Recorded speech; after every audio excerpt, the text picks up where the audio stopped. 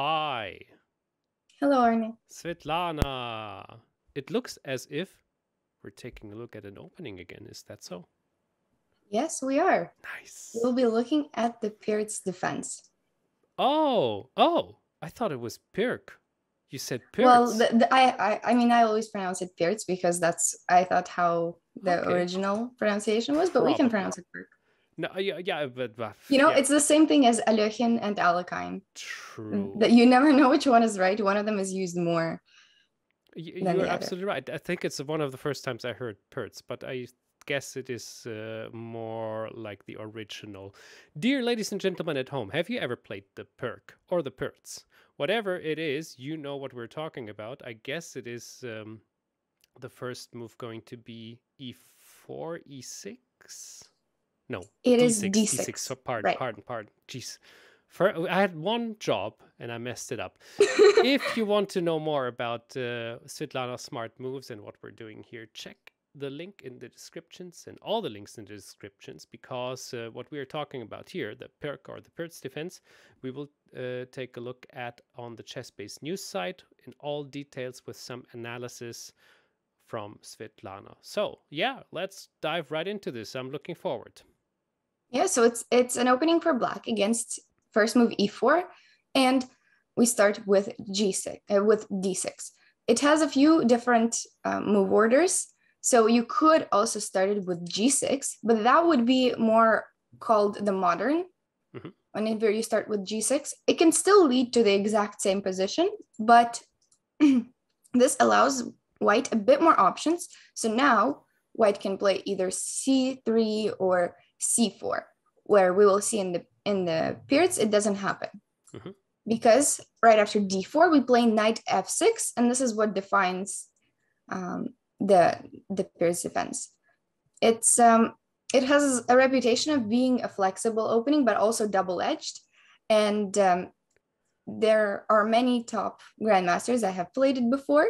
There's Kramnik, there's Grishuk, Mamedyarov, Ivanchuk, who's my favorite, Svidler, and I'm sure there's many others who have used it, but those are just a few that I would remember. And this has similar setups to the modern and to the King's Indian defense, as I said. But the difference here is that we have played knight to f6 on the second move, so now white is actually forced to decide what to do with that pawn. And pretty much always the reaction is knight c3. Other things aren't really as popular and they don't fight for the center as much.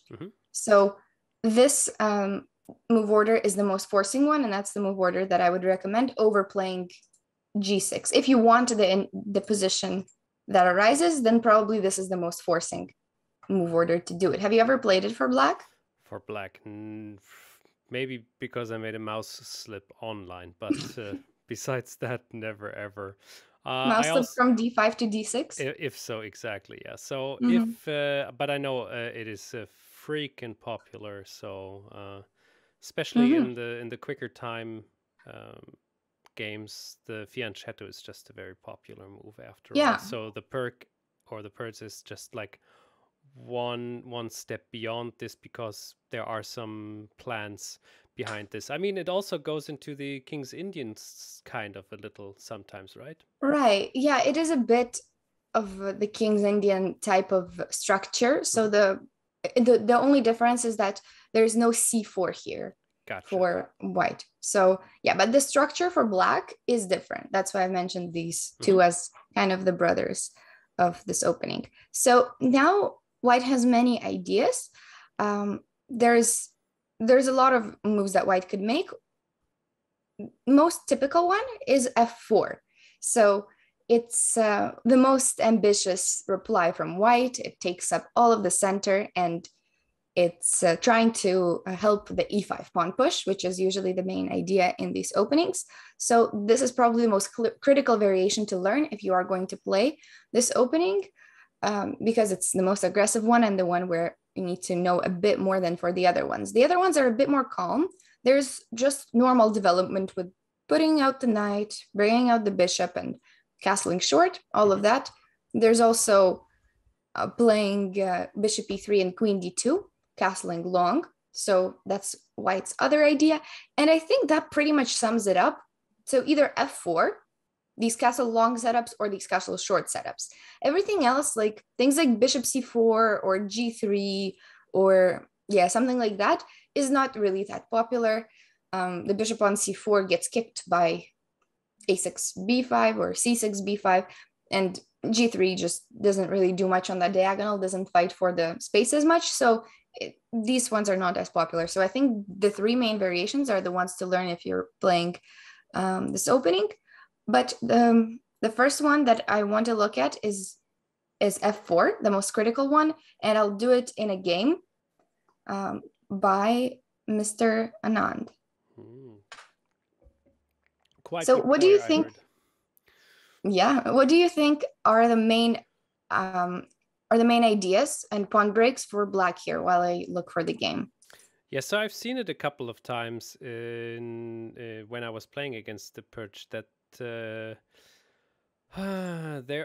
often occurs a weird pawn move, but I guess it differs. But I remember it is c6 and b5 often enough. Yeah, so that happens. So basically, the Pirc is a hyper-modern opening, as we call it, which means that you give up the center in the very beginning, and you do that to get a better development, better piece placement, and after that, you start punishing the opponent for overextending, and then you start doing all of these pawn breaks and kind of ruining that center that the opponent has built because you have more development, while the opponent spent time pushing his pawns. So it's part of modern is also part of it, and the Pirc is in the same category. So the two pawn breaks that we usually go for are either e5 or c5, and okay. That's basically what you would mostly go for. The c6 and b5 is also pretty popular, but that kind of depends on what white sets up. So if c5 isn't possible, then you would probably go for the c6 and b5. Probably that's the reason. Yeah. The queenside attack is very common, though, if the opponent castles queenside. So you just have to see what the opponent decides. So we'll look at f4, which is the Austrian. It's called the Austrian attack, and it's the most critical line against the Pirc. So it's the most space for white, and it looks the most threatening one.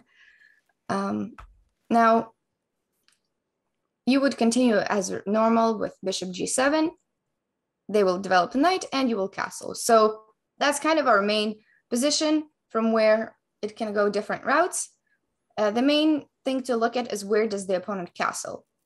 And in this game that we're looking at, it's Bielawski against Anand. It was played in 1991. So it's a pretty old game, but it's still a very nice game to show this opening. So in the game, bishop e3 happened. This is not mandatory. And of course, white could go more for the other side castling with bishop d3, but that way we will develop as normal and play something along those lines. So e5 is a common one, and then the knight goes to d5. So because the bishop has blocked the d file, now our knight can actually have this d5 square. Okay. And e5 is white's main idea, on which we can also take, but I actually kind of like knight d7, and it's a pretty played often. Yeah, it's just a pretty crazy line. I can show you. I will not make you guess any moves because it's impossible, but it has some crazy lines like this and this. And this is actually an Ivanchuk game. Wow. That, he got worse position and then he won somehow. It's just crazy. I don't even need to explain these moves because even if I want to explain, I probably can't. And it just gets to crazy positions. Of course, that does not happen in every line, but that's just what happens when you play Ivanchuk because he's just a very creative player. So anyway, in this game, white plays bishop e3 and keeps the options for castling open. And now it seems like c5 and e5 pawn breaks are a bit hard. Which one do you think we're gonna be more focused on now that white is kind of castling queenside. Yeah, oh yeah. Actually, I wanted to say c5 is probably not a good idea because even the bishop is behind there on e3. But yes, of course, you're right. White will castle queenside, so why not open more lines on the queen file and go for c5? Right, so we are going to try to still play c5. So that's the decision that you can make for yourself whenever you see how the opponent sets up the pieces and you think, yeah, c5 is more useful here. The opponent is castling queenside and you want to open that long diagonal for your bishop. That would be great. So that's why Anand plays b6, which is one of the lines. You could also try to play this through a6 and then with b5, but that's just another option. I like b6 because we right away develop the bishop and going to attack on e4.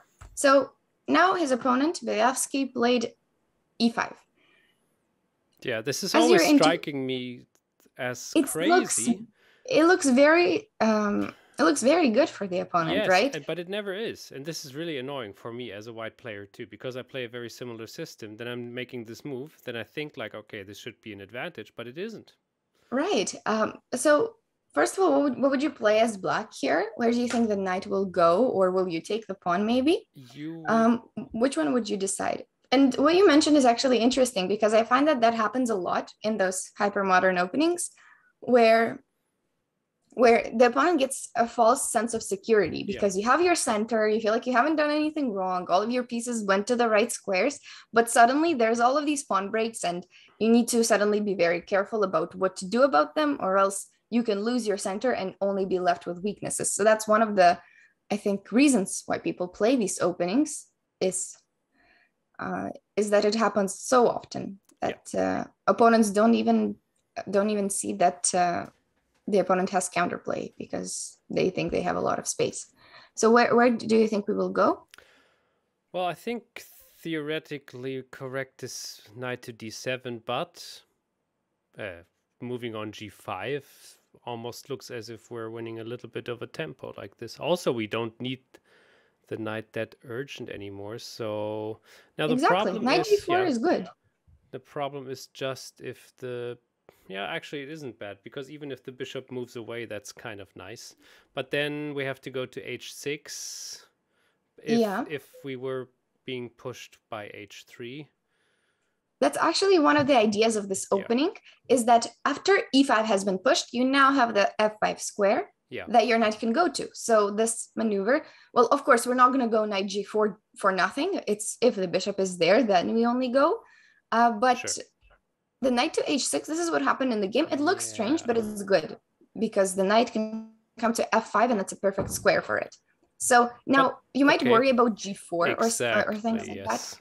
But this is actually not worrisome because you've already started your central attack. So you can just take everything there, start attacking things. And this looks very good for black already. I'm sure that it's equal or if not more for black. That looks very good, yeah. So white cannot really spend too much time on the pawn moves. And in the game, he plays d5. Now, I'll show a few more moves. So he just developed pieces, placed his knight onto f5. Threatening knight g3. So bishop h2 has been played or else knight. Okay. He took, and here next move is very important. So try to find which strong move Anand found to kind of blow up the center. And you at home as well, if you ever have a situation where Svitlana says like, what do you think is going to be the next move? Why not pause the video, think for your own personal time. You can download the games anyway. You have them as a PGN. You can put them in your repertoire, open a new database on ChessBase, call it Pirc, and there you have it, your very first Pirc database. And then you can compare it with the mega database and so on. But okay, so what is going to be the strong disrupting move? Well, I'm looking at bishop to h6, but it doesn't really disrupt the center that much, so maybe it is simply e6. E6 is right. So it looks like positionally a wrong decision, but it's actually the best decision there is. Did you think about what to do on d6? That's Yes. the main one to calculate. Okay, no, but I thought like it's good or nice because we can get our knight to c6 now. Also, the diagonal of the bishop is quite lovely. Right, so your idea with knight c6 could be done through knight d7, so that we are threatening to take on f3 and take on e5. And there's actually not really much to do about it. Unless white wants to spend a lot of tempi, and I don't even think it's possible. So we're just going to win the pawn on e5, and black is just winning after that. So that's the idea of his e6 move, which could have been missed for that reason. And it is a very strong move. So what we do in this opening is we try to blow up the opponent's center. Good. Sounds then castling. Very peaceful. Castling happened. And now we, of course, are going to take it. We're not going to allow d6 and knight c6. So now black managed to develop every single piece. Both bishops are doing great. The knights are doing great. And so the next task is to kind of find the place for the queen and the rooks and to start finally an attack on the white king. That's how you would play this opening. Now, the rest is not an opening, but it's a very short game, so I'll show the rest of it as well. That's how you would play this opening, and I would be really happy to get this position out of the opening. So that's kind of how you can play against these 4 pawns, this 4 pawns line. And as you see, it only takes a few moves to actually destroy that center if you do it quickly enough and you have all of your pieces developed on the right spots. So now white plays c3, and I want to ask you what you would do next here. It's a bit of a surprising move, but once you see it, you'll immediately understand why it was played. That sounds tricky. Yeah, okay. So now, once again, I'm looking at bishop to h6, which is now pretty evil. Okay, bishop h6 actually leads to some crazy variations. I'll show you. So bishop f4 is the only way to protect that diagonal. Yeah. Right? And now we can have a queen sacrifice. Yes, I just wanted to. I look Were at you it, looking I at that? see it, and yes, I guess you get enough pieces for that back. So if they take back, you do get a very good position, I must admit, because you're going to win back one of the rooks. The queen has no squares where it wouldn't get forked. So this would be pretty great. Wow. You still don't get, you currently have only 2 pieces, so it's a bit risky. But also the problem is that white has bishop h6. And I mean, this just gets crazy. I don't know how you would even go for it in an actual game, but I'm sure you would. But yeah, I mean, you're down on exchange, but good attacking chances. So bishop h6, I think, is really interesting. It's one of the riskier versions, and there's like a bit of a more safe one. And basically, why did white play c3? To avoid the knight going to d4 or even b4. Yeah, and that's a bit of a hint. Yes. So how about we can change that? It doesn't mean we have to change, but no, we sure. cannot really do that.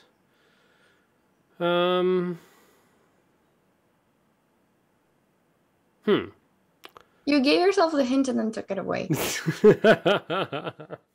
Can we still do what you said we wanted to initially? Go to h6 with the bishop, you mean, or? No. What did I White's say? idea of c3 was preventing knight, like you said, knight b4, knight d4. Okay. That has to be calculated. So knight c to d4. Exactly. That's what Anand played, and it was the best move. That's crazy. My goodness. I mean, it's not that crazy once you think about it, because you're not even sacrificing that knight. You're just trading it. True. Now I'm just seeing it. d5. I didn't see that. So, okay. So it's not that crazy. Now, this is what happened in the game, and that was the good move that I wanted you to find. So white now plays knight f6 to get rid of that knight that's being attacked. Of course, we have to take it. They take it. We move our bishop, and now the pawn is back to d5. We just got rid of it, but it's back. Yeah, but it's like a Hydra pawn. That came at a cost of his king being more open. So what do you think our next plan would be in a position like that for black? Oh. Do you like black, by the way? Here? So. I guess yes. Really? I like to play these as black. I'm pretty sure a computer would give a good evaluation for black. But in terms of plan, yes, what do you think we can do? That's the part I'm thinking of.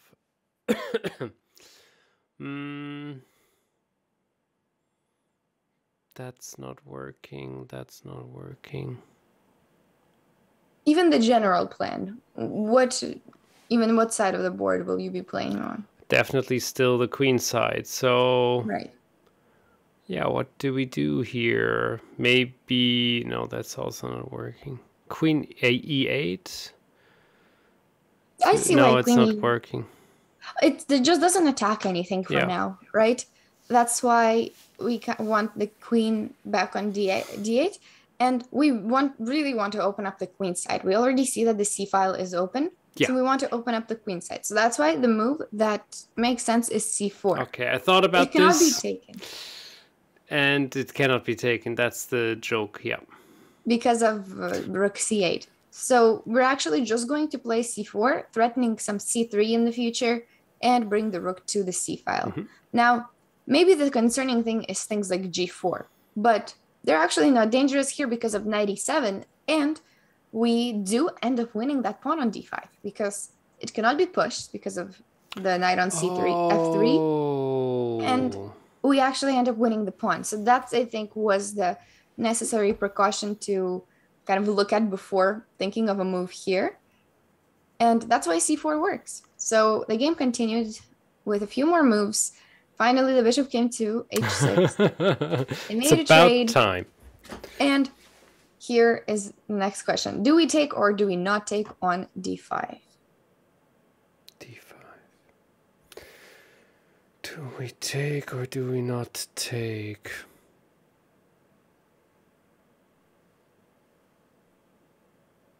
That doesn't help. That doesn't help. That doesn't help. That does help. So if the queen goes to d4 after... No, cannot. And to d2 can also not... I think it's risky and I would have to calculate a lot, but I don't see any threat now. I think we can exactly. So you take it. That's why, I mean, it's a bit scary sometimes to take the material of the opponent, but lately I feel like it's mostly about what you calculate and not what the opponent calculates, because they also sometimes bluff. And maybe this is one of those cases where he had nothing better than to give it up. And of course, once you see a pawn like that, that's why it's best thing in the position, you will take it. And there is nothing to do to win that bishop, really. So this is actually not dangerous. If anything, knight e7 defends it and you're good. And the game continued with h4, c3, of course, what we wanted all along, h5, and I'll make you find one last tactic. So black brought the pieces there, the knight went to e3, but white is trying to be tricky here and play a knight h7. What is the final tactic here that we have from black? Rook b3 check. Exactly, rook b3 check. The game ended at rook b3, but what happens if they take? We go to c2 with the queen, give a check. Sounds good, yeah. Then I would go to c3. Okay, yeah. Then I would give another check on b3. And now I will checkmate. Right. So wherever he goes, c1, queen c2 mates, and a1, queen a2 mates. So that was the game on the Pirc Defence by Anand, and it was a very aggressive. As you can see, it can be a very aggressive opening, and whenever you castle on different sides, it can be a very fun one as well. So I have another game though. Which we can look at, which includes a different variation. So the way I like learning separate variations is by actually attributing a game to them, especially if this game went rather far into the theory portion. Then you can remember that game, and that way, or at least the direction in which that game went, like which plans did Anand play here. And you'll remember that Anand went for b6 and c5, right? Yeah. And he brought his knight to h6. You don't even need to remember the move order, but you just remember these key ideas. And that's how you can even learn an opening by just a few games. So this game was it was Caruana playing against Ivanchuk. I love Ivanchuk. It's one of my favorite players, as you know, because he was one of the most creative ones of our time. And so it started with d4. So this can actually start with different move orders. So even on d4, if you want, you can try to play the same exact structure. So the chances are that the opponent might play c4 as well. So it might transpose into something like the King's Indian more. Oh, okay. But you can still try for it, because some opponents can still play e4 here, and now we're transposed to exactly what we're used to with knight f6. Is there ever a variation where you push the pawn to e5? No, right? It doesn't make any sense. No, for white. Black you do. No, for white. Like after the second very move, instead of exactly here. I mean, you're swapping queens, and you have to go back with the king. It doesn't make any sense. Yeah, you're going to take, I think, and just play knight g4. And there's 2 pawns attacked. Yeah. At once. You're losing a pawn immediately. Yeah, okay. So okay, that just wanted is to quickly actually get not this good for out of the way. Sorry. yeah. I mean, the more sensible one is maybe bishop d3, which is also theory. Yes, I've seen that too. I mean, here you can just choose what to play. You can now you're probably going to play more for the e5 plan, maybe c5 as well. But I'm sure you have a bunch of moves. You have knight c6, for example. Oh, okay. Yeah. Okay. You can continue with g6. Yeah, it's a lot of things. Most people, like 95% of the time, is just going to be knight c5. Yeah. Pardon for the interruption. Oh, no, not at all. So now in this game, we'll look at another variation, which will be bishop e3 and queen d2 variation, which is the other main setup that I've mentioned. And there's one more that I've said, but I didn't really cover it. So I'll do it now just to know what to do on the short castle type of thing for white. So what we're going to do is just to fianchetto the bishop, castle, that's all usual. So now we get here, and this is a position with kind of a bit of choice for you. So you can either go for c6 plans and knight d7 and e5 plan. So you could do this. That's why they play c6 so that often. and that. Yeah, so c6 is really useful there. It's also you prepare some b5. But I personally like playing through a6. So I like playing like that, so that there's also the diagonal for the bishop. So I like that bishop diagonal better than putting it on g4. So that is also possible. If the opponent ever plays a4, which is rather common, I mean, you just play b6, right? And you still develop it like that. You just have a little less space, but you're still supporting your c5 plans. Okay. So I like these setups. You can, these b5 and bishop b7 ideas are still possible, but what is, I guess, more theoretical is to play knight c6 and to play e5. So that is, I mean, that's the main plan in the King's Indian defense, right? So here it is also working with e5. You can also go for the c5 ones. The computer likes the c5 in this particular position. Computer likes it a little less, I think, to just play for c5 here, because there's no longer some attack on the queen side as much. But you can still go for both plans. As long as you just know both e5 and c5, you can see based on the situation and based on where the opponent's pieces are, you can see which one you want to go for more. And if this bishop ever comes to e3, then you can already know that you might have some knight g4 idea in the future. So that's what you would do at short castle. The short castle ones are the more, like, the less exciting ones, because there's no crazy attack on both sides, but it's still a pretty dynamic and tactical opening apart from that. So now this one is a bit different than the previous one with the Austrian, because here white does not commit to f4. So they don't overextend too much, but they still try to keep their center. So now the main move is c6. We're preparing some b5. So in the game, Caruana played bishop h6, and I'll get to that move in a second. But I think the more popular one is f3, which in the King's Indian, that would be the more like Semish variation, because we did a lesson on the King's Indian. That would be more in that direction, and maybe the ideas are like a bit similar. So here we would have the attack on both sides, and it's a bit of a wild variation with both pawns on both sides. We play b5, they play g4, and then like the pawns can keep running.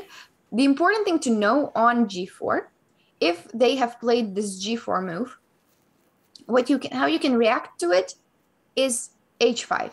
So this is useful for the reason that you don't allow the opponent's pawn to go h4, h5. Because when that happens, then it can come to h6, then it can open h takes g, and then if your king is already there, that's a problem. So h5 is a nice move if you force the opponent's pawn to do something, because the pawn is forced, or else it will be lost. Why did it go to the very end? So the pawn has to go to g5, and I mean, that we just continue. So we managed to close things down a bit on the king side so that we can maybe castle there later. And yeah, we just reroute our knight. We're going to play b4 later, or maybe knight c4. And we have our own attack. They have their own attack. And it's counterplay for both sides. Okay. So I like this variation. But in the game, bishop h6 happened. So when you see this, I mean, this looks a bit scary. What do you think you would do about this bishop attack? I would give up now, because I am always playing this as white, and I hope my opponent goes like, that's it. Well, often enough, this is what I can tell from experience, is that black is just castling. Right, and that's why I wanted to make this distinction, is because castling is actually wrong to do because of h4. So I really don't like these positions with h4, because now, yeah, of course, like that's why people do them as white. That's the dream of the player who does this as white. True. You get h4, and I mean, if you just continue developing normally, they're going to take it at some point and play h5. Problem is, they'll take on g6 next turn and play queen h6. Yeah. So even if you take, that doesn't stop them. g4 is beautiful. Exactly. Yeah, this is my kind of game. And this is already. And now this knight on f6 gets dodged, and good knight black. Exactly. So that's why I wanted to say, if white plays this immediately, bishop h6, it is really important to just take that bishop right away, and to not go for that castling just yet. Oh, so, taking is the other option, because there's no other options anymore, right? Right. That's the only thing you can do about that bishop. Wow. And then you wait a bit on the castling, and you play queen a5. That's what Ivanchuk did. Okay. Bishop d3 continued. And now, what do you think is going to be our favorite pawn break? Which one do we go for in this scenario? Now, this time, it's going to be, I guess, well, why though?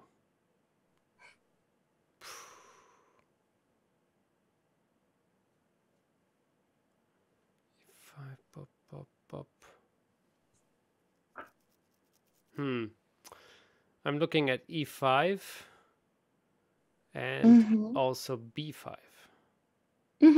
Okay. I was choosing between c5 and e5.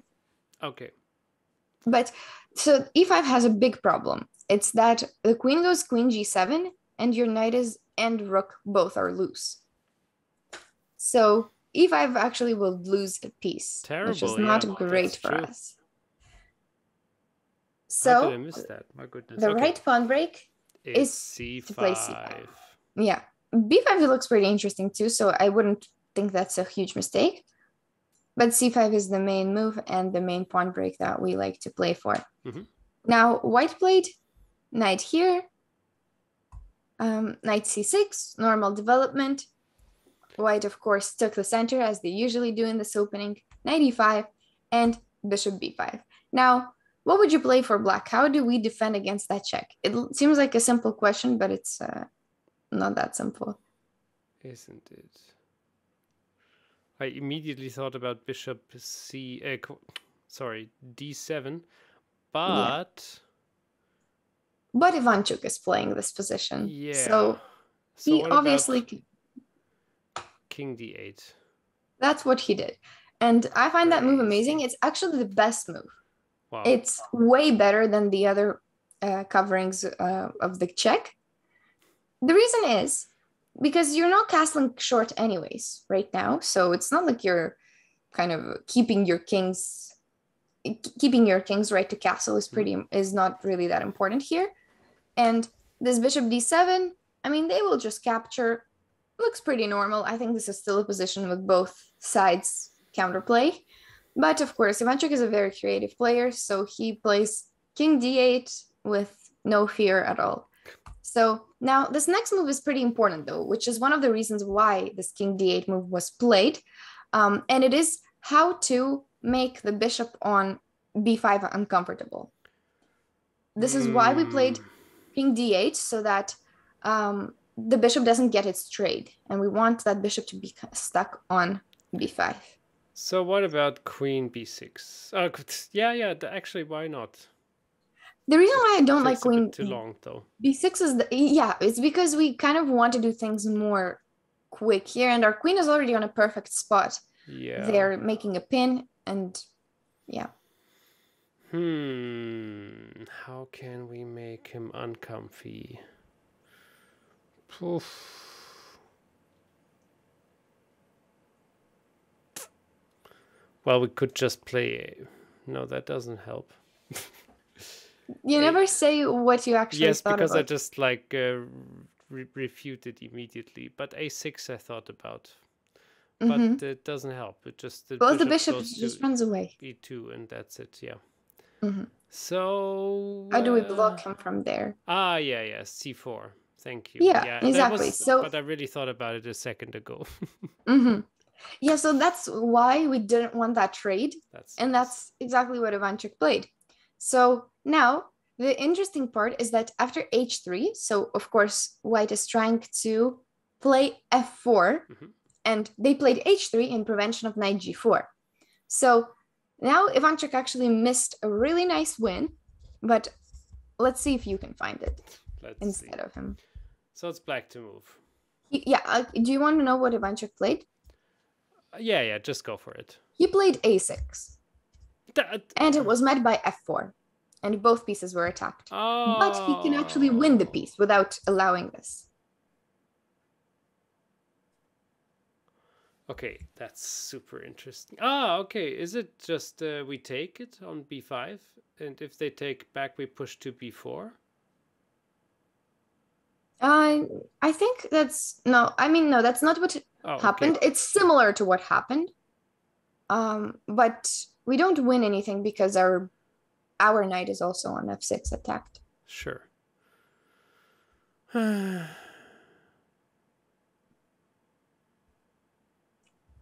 So you know the opponent's defensive idea and you know your piece winning idea. So if we could make that f4 not work, that would actually solve it, and the bishop remains trapped.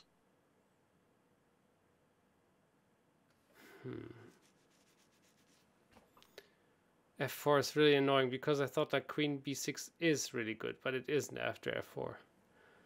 Yeah, and the problem is that our knight actually has nowhere to go other than give itself up for the bishop with knight d7. I'm not... can't find it at the moment. Well, that's... Ivanchuk also missed this win, so it's not... Okay, so what about... I'm always looking at knight g4, to be honest. It's not really trapping the queen, because the queen can always go to... Then you please solve it. Okay, it's actually... I think it's just a hard move to even notice it exists. But once you think about it, the idea is f4. How do you prevent f4? Just stop f4 for one move.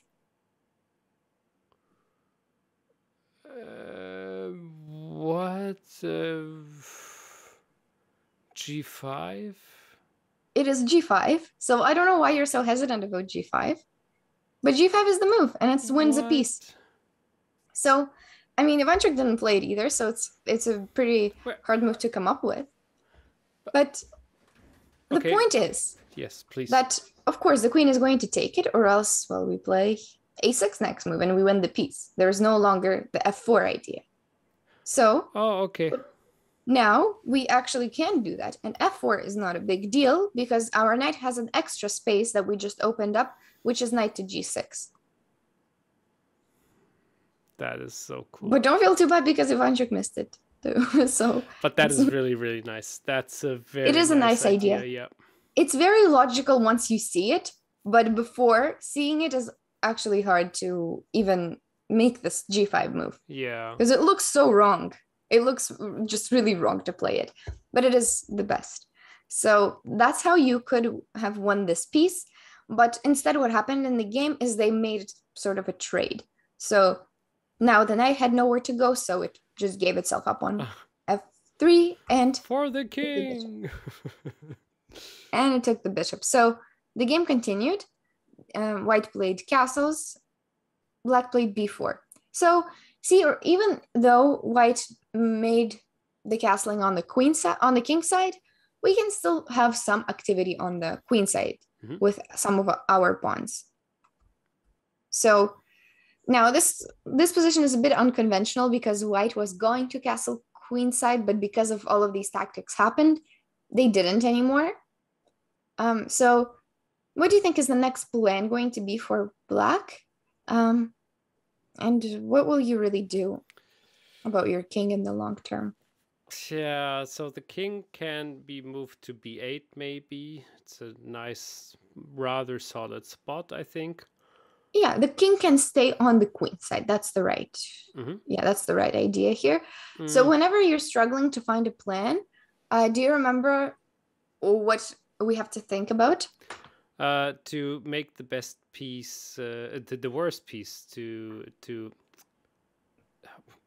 yeah, so which ones of our pieces are not working yet? Yes. So as so often, it's the bishop on c8, the rook on a8, the rook on h8 too. Yeah. So the moves are pretty simple, actually. Are they though? Okay, so boop, boop, boop. No, so I don't think I can move the rook on h8 too much. Yeah, we want to connect them, right? Yeah. That's what would be nice. So we've already mentioned the right pieces. So is it just the king move to c7? That's what happens next move, like in a few moves, but we just start with bishop d7. Because bishop d7, okay. I mean, the bishop has nowhere else to go, so you start with the bishop. That's exactly what you do. It's a bit of an odd position. It's just a bit strange with both king placements. So if you ever don't know what to do, well, we talked in one of the middle game lessons that whenever you don't know, you just improve your worst piece. Yes. And here we look what is the piece that's not developed yet, and it is the bishop. So you make the bishop join, and we also make the... So they played c3 there, so I'm just skipping these few. And then next time you have a free move, you just continue with your plan and we connect the rooks. And yeah, both kings look a bit strange here, but I mean, they're both fairly safe. So the game is in its middle, but we won't see the whole thing. Sure. I'll just show where it actually became winning for black. So, of course, white's main plan is still always e5. So if you're ever playing against this opening as white, you probably already saw that the main move, the main plan that white always goes for is e5. Pretty much no matter what, that's what happens in these pawn structures. Even without knowing, because I do this sometimes too. Yeah, it's a very natural move and usually good. You just need to make sure not to overextend your pawns and lose them in the process, because that is black's main idea. So what actually happened here is I find it really funny how this queen on h6 hasn't moved since then and hasn't done anything useful since that moment that it came here. I mean, the useful thing it did was to prevent our castling, but our king didn't want to do that anyway. So the queen ended up being the main problem here. Mm-hmm. And now Ivanchuk finally finds g5. And the idea is that okay. I had the to queen is like almost trapped. If the so none of these captures are working. So he takes here first, and then he takes here with the knight. So in case he took with the bishop, this would with the queen, this would actually be better, because we just take an f4. No, this would be better for white, I meant, because he just won a piece, and he just needs to defend that piece one more time. His knight on g3, of course, he's going to lose that knight on g3, but he can at least have some counterplay. Yeah, this is a perfect spot for a knight. Not good. So we forced not the rook to capture on g3, because that would be deadly, but you force instead the pawn, and if the pawn captures, then you're more or less safe. So that was white's best shot to do that. But even there's probably a draw, because you just keep chasing the queen, and it's a perpetual on the queen, which is always a fun way to end the game. But this was possible to happen, but instead he took with the knight, and this made the queen pretty much trapped. And he had to give it up. But queen h7 is not working because... Queen h7, we can look at that. Queen h7 might actually be the better move than knight e4. So now we, of course, take... late. I mean, I don't know, but it's looking dangerous. So I think he just has to like take it, because... Yeah. That looks terrifying. Queen f2, no? Yeah, looks very bad. I think black is winning. So that's why it was scary to do. So he tried to make the queen trade.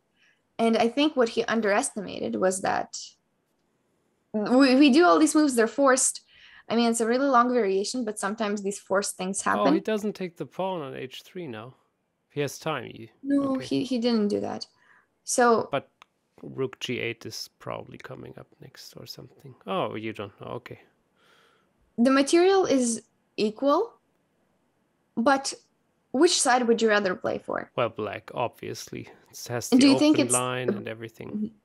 And it's what I was surprised is that I looked at this and I'm like, yeah, black is looking good, you know, having the pressure, and then the computer just says it's winning for black. So that's also valid. That's also valid, but it's really about the bishop being so good and the knight not having any good outposts, right? The knight's strength is when it has a really nice outpost, when it can attack pawns, when it can't be really kicked out. But here, all the knight does is just getting kicked out and going to wrong squares. And that's why this bishop here is just so much better. And the game just ends pretty quickly after that, because the pawn gets one, and once one pawn is there, then it can become a passer. And that's how he leaves. So you kind of trick you trick the opponent that you're going to push your h pawn, but instead then you push the c pawn, and that's what won the game. But yeah, that was another game in this opening. Wow. And it's another nice one that you can see the ideas in. Yeah. That even if you get prevented from castling, as we saw, sometimes the king can go even on the queen side. But that was just one of the lines that white can go for, this bishop h6, which I think is pretty common, especially in fast time controls. And I think this opening is really good for fast time controls, because you can have a lot of tactics, you know your pawn breaks, and you can get some fun positions, especially with opposite side castling. So that's it about the Pirc. Do you have any questions about it? No, not at all. I just want to say it's like so interesting to get to know those openings which you do not play, at least in my opinion. I think it is also very, very interesting for the viewers at home who like to play the Pirc or the Pircs and already know most of their tactics, their schemes, and then just take a look at some famous games of how they have occurred and just get all this back into the memory. So thank you very much, Svitlana. This was very, very smart moves indeed. We see each other soon again. Looking forward to this. Have a good day. Bye-bye.